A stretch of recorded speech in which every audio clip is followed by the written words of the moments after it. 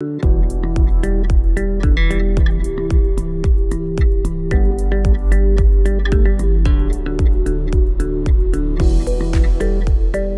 la mobilité inclusive, d'abord on parle de mobilité du quotidien, c'est-à-dire la mobilité qui sur son territoire permet d'accéder à l'emploi, à l'éducation, à la santé, aux loisirs, à la culture.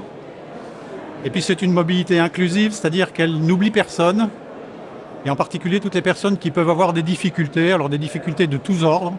Ça peut être des difficultés financières, ça peut être des difficultés sociales, ça peut être des difficultés physiques, des difficultés cognitives, numériques. Et puis évidemment, la mobilité inclusive pour nous, c'est une mobilité durable qui permet d'avoir des solutions financièrement accessibles, mais qui limite les impacts sur l'environnement. Et donc c'est des transports en commun, c'est du covoiturage, c'est du vélo, etc., etc. Alors plutôt que pour les 10 prochaines années, je dirais pour tout de suite l'importance de la massification des solutions qui sont déployées en mobilité inclusive. On a un cadre pour ça qui est la loi d'orientation des mobilités.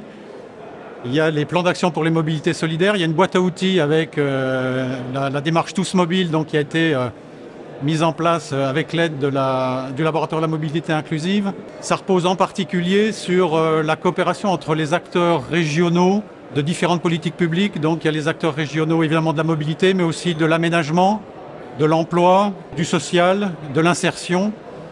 Et donc il y a un enjeu de mettre tous ces acteurs ensemble pour croiser et intégrer ces différentes politiques publiques de manière à ce qu'elles donnent des résultats, des propositions globales, homogènes et qui croisent les moyens et leurs objectifs.